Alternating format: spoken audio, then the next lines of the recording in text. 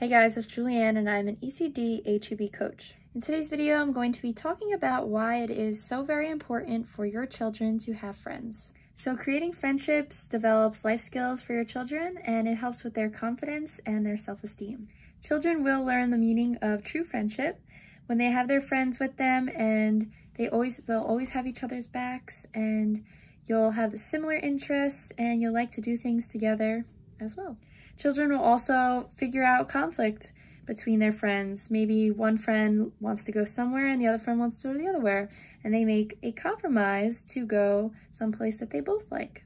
When you have younger kids, it's very important to have friends around or just neighborhood friends or friends from school so that they can all play outside and use their imagination together and have fun.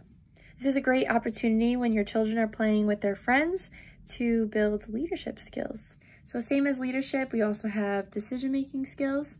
So like I said before, if one friend wants to go somewhere and the other one wants to go somewhere else, they'll decide on one place together where they both like. It has to do with, let's say you have two younger children and they both want to play with the same toy, then they compromise and they'll take turns, or they'll decide, oh, I'll play with this toy instead.